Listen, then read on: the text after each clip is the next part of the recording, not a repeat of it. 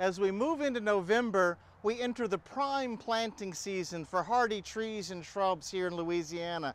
Yes, this is the time of year if you're going to be doing some major landscaping, adding decorative flowering trees, adding shade trees, adding specimen trees to your landscape.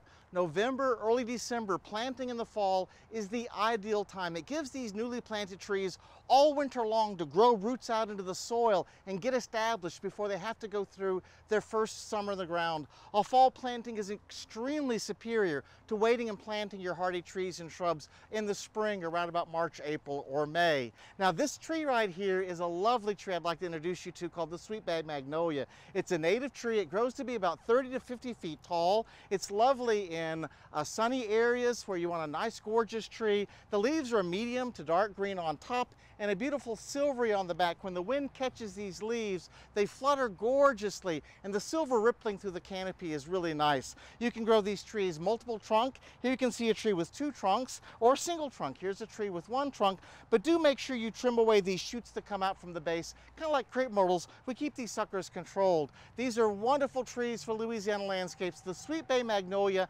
Magnolia virginiana, a superb tree to add your landscape in the fall.